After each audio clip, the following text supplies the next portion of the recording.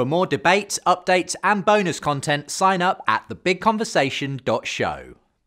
The Gospel of Luke begins by, the author says, that there were many people who before him had written an account of the things Jesus said and did, and I think he's probably right. And he says that that these accounts came down from eyewitnesses and ministers of the word. And so, in other words, they're accounts based on stories that people had passed along orally before somebody wrote them down.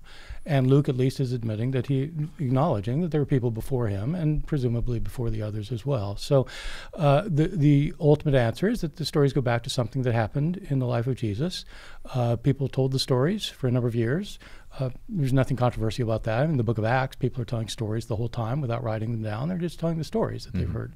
And so my view is a fairly standard view, which is that the stories were in circulation for many years before the gospel writers produced their accounts.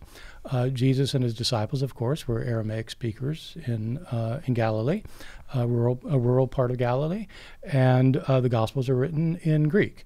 And so these are accounts that were originally passed around probably in the native language of Palestine, but then are later written, some decades later, by Greek-speaking Christians. And so ultimately they go back to oral traditions, and before the oral traditions, there were events that happened that these traditions are based on. Okay. And when it comes to the four that we typically have in our New Testaments, what do you say about exactly when we're likely to, which would you say is the first?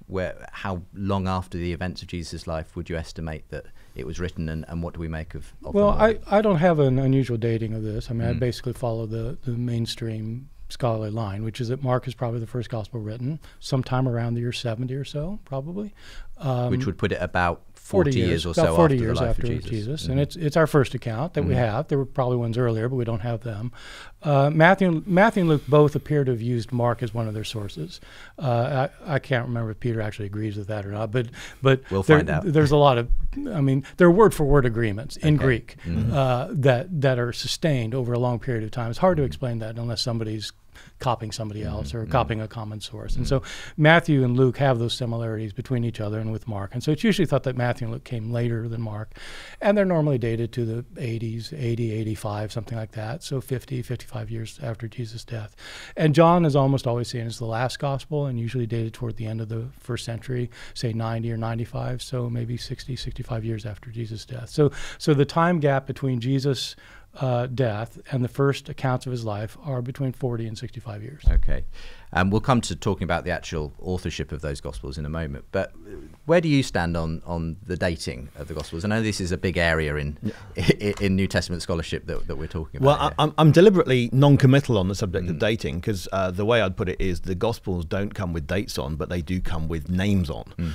So, if we just start with Matthew, Mark, Luke, and John, and there aren't early manuscripts without those names on, and I don't think it's likely that 4 Gospels were each composed anonymously and then got these names on. We can have some discussion about that, because I think we're going to differ.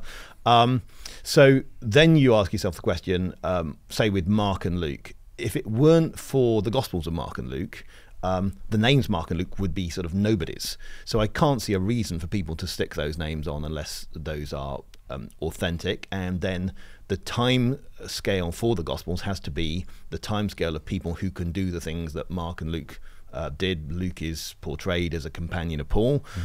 So I'm not going to be putting it late in the first century. I'm going to be putting it somewhat earlier. With Matthew and John, again, we can't say the dates, but if these are people who were disciples of Jesus, then it's going to have to be plausibly within the lifetime of people who could be disciples of Jesus around the year 30. So those are the way I would look at it. But then I'd also say, let's look at the internal signs within the Gospels, and you start saying, what's the level of familiarity that these people have with the time and place they're writing about? Do they know the geography? Do they, when they just write about the Valley of Kidron, say in the Gospel of John, I say, okay, check. They know certain amounts about where things are, when they're starting to use Aramaic words or specialist terms. So the way Luke will talk about, he'll use dry measures and liquid measures, which are very Palestinian, the seer, the core, and the bath, which he uses in chapters 13 and 16. What sort of knowledge does that presuppose? And I think from that you build up a sense of these people either came from the land and therefore they knew this sort of stuff, or they'd had very detailed conversations with people who were in the land, or they'd followed detailed sources that have been in land. That's the sort of way I'd look at it. So, so in other words, I've got a different story from the way Bart puts it, where I think Bart has, rural peasant Aramaic speakers, big sort of gap through some time of transmission to Greek-speaking writers, and I would want to explore the various stages of that, because although I would say rural in one sense, I would say, well, if they're hanging around Capernaum, it's one of the most densely populated, areas.